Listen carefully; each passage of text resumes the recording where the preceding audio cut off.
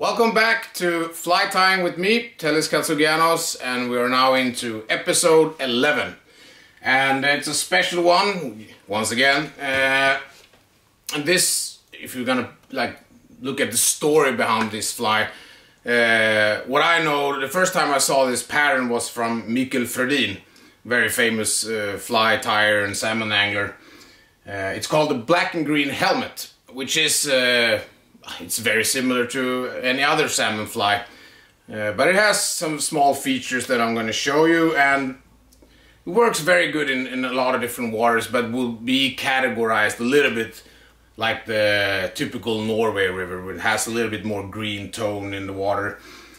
But I've caught fish on that fly in other waters as well. And for me it is a little bit special because of this fish. This is my first salmon over 10 kilos, and I caught that in Orkla. You can even see the fly here, the black and green helmet. This fish was 12 kilos, and a lot of years ago, as you can see. I'm a little bit older and a little bit wiser now, but I'm still as happy every time I catch a salmon. This is still my personal best from that river. So of course this fly has a little bit special meaning for me, and I think we should get started with the black and green helmet. For the black and green helmet, I am of course using a green tube to make it look as cool as possible, and then I'm taking 1.8 millimeter inner tubing, and then I'm putting the 3 millimeter on, and you can see it's cut a little bit diagonally. It makes it easier to start tying and attaching it, and also makes it way easier when you're gonna tie and come down from the thick down to the thin part. If it's completely straight like this, it makes it much trickier, and it's more difficult to create a good transition between the thick and the thin one. I'm making sure that I have about a half centimeter here. That makes the hook holder more or less tied into the fly. The 3 millimeter fits most good salmon tube hooks. Next material we're going to use is pearl tinsel strip. Also works very nice as like backs on scuds and check nymphs and stuff. If you find it a little bit tricky to attach due to the fact that it's pretty broad, you can do like this, that you cut it a little bit diagonally like so. Makes it way easier to attach, and also when we start wrapping it, like there we go.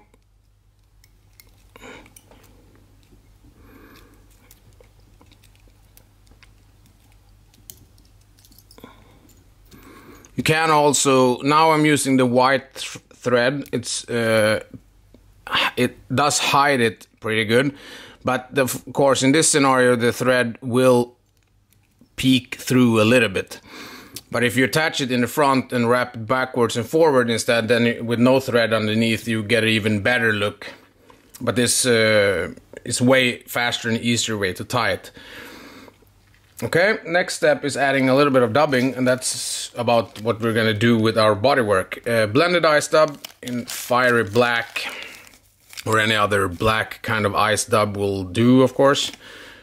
I'm just gonna cover this, so it's about almost the same amount of dubbing as that pearl tinsel.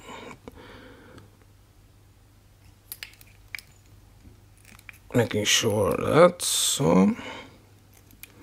Of course, when we're tying a relatively black fly like this, now you can see I'm just at the edge, the tip here on the thick tube is just beneath here. So this is where I want to attach my first wing, or sometimes even on top of the thick part, depending on how large the body is. The longer the body is, the less I want to tie on the thin tube.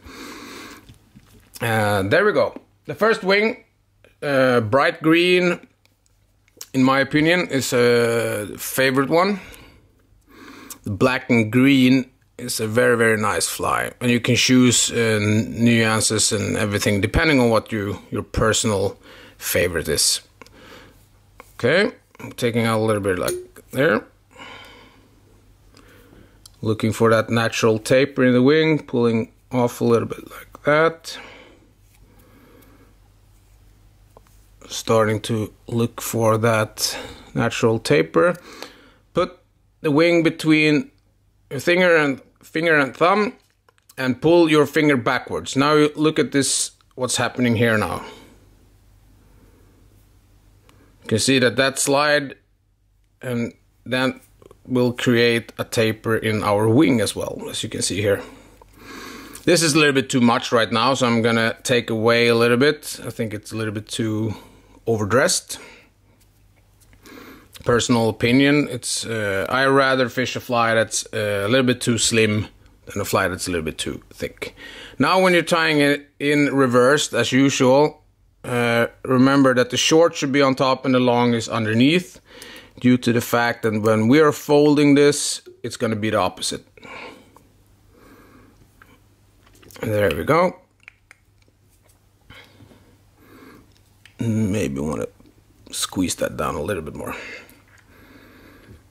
Right, the next step is adding flash, and I'm using angel hair green, and I would love to have this one. You see this has a little bit pearl and one green. Those are very nice together with the bright green, especially that pearl one. A lot of these angel hairs, the blended saltwater ones, has a lot of nice strands in it, so you can get a little bit mixed colors. Make sure that these are not the same length, because they will stick together otherwise.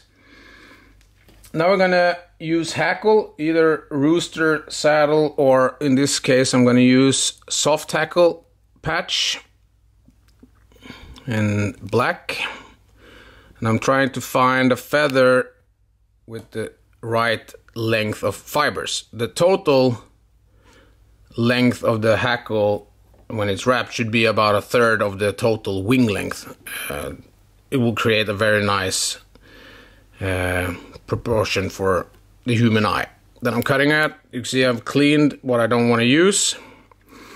The feather has a natural bend, as you can see. This is convex and this is concave.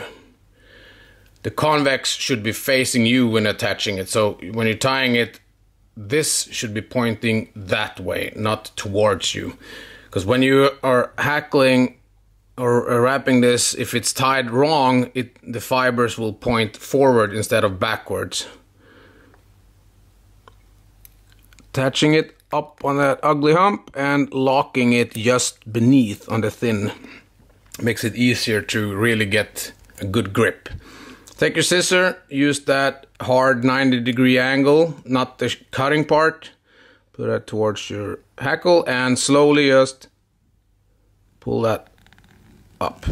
And it's important that you're duplicating, or you're doing this on that side of the feather that will hit your hook shank or tube first.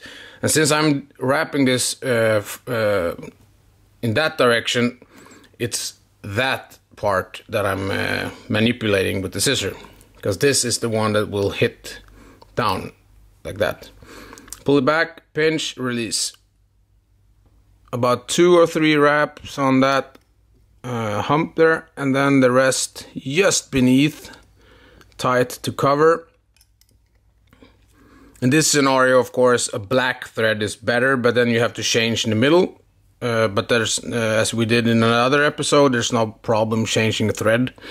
But it's just this hackle part, more or less, that would be better with a black. But if you hackle properly, it won't show anyway. Take your brush and just brush that a little bit. Comb through the wing. And there we go. And the final step here now is adding that black wing. And this, of course, should be a little bit longer than the green. I prefer using fox hair because most of the time it has the same I know what I get, if you know what I mean. It has a certain structure to it. Of course, there's varieties in tails and pieces of hair. Sometimes it's stiffer, sometimes it's fluffier, softer. And after a while, you find what you prefer. But what you might like might be totally wrong for the next guy. It depends on what you're using it for. All hairs has a purpose or has a good value depending on if you know how to use it properly. Then like this and cut. For example, stiffer hair is good for underwings. Big flies, you need to have a little bit support. That's why if you, for example, use bucktail in sunrays, then I prefer using super soft hair in small flies. Tying it reversed, forward, and then fold that back, just like so. 1, 2, 3. And then pull that brush through. There we go. Okay, that's about it. Now we're just gonna add those cheeks, measuring those out so there are about a third of the wing, just as the hackle. For those proportions, it looks better. Like so. And I'm unwrapping 2 laps, and then I'm adding those back. It's a good way to make sure that you're not adding too much on the head. Even though we were using a cone head for this one, you still can have too much stuff going on in the front. It needs to be relatively clean anyway. Depends, of course, how the disc or cone that you have is shaped. There we go. And then just adjusting that a little bit. Okay, now I'm gonna finish that by adding a little bit of glue to the thread.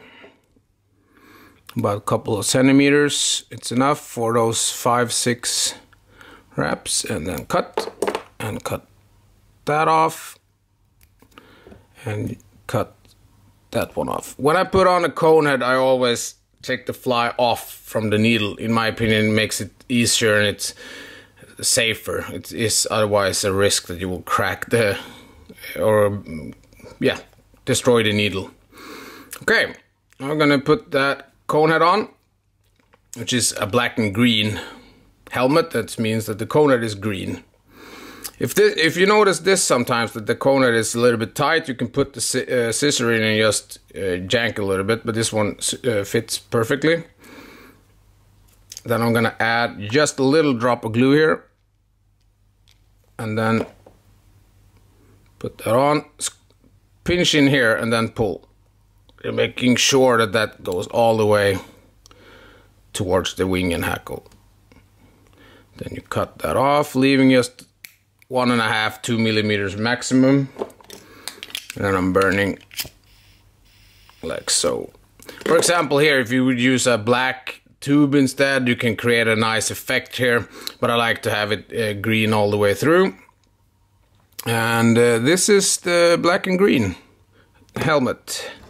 It's a very nice fly for those little bit green rivers that you most of the time find in, for example, Norway or but I really like this one. It's a good fly, and hope you liked it. The black and green helmet, or variation of it.